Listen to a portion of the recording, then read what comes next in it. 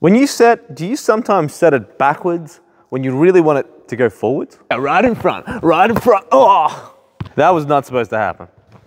If you do experience that, I have a very strong suspicion that your hand placement is wrong. When we set, we want our hands to be all the way around like this, what I call burger hands.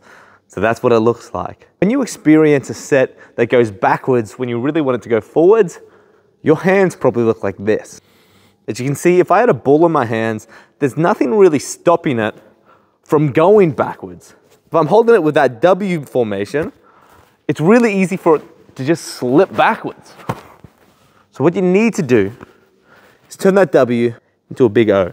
Now you've got a bit of extra force keeping that ball going forward and where you want it to go. Give it a shot. Here are a few examples of what it should look like. I'll set this way so you can see my hand. If I catch it, look at my hands, all the way around. Yeah, I'm wrapped all the way around the ball. Catch Artie.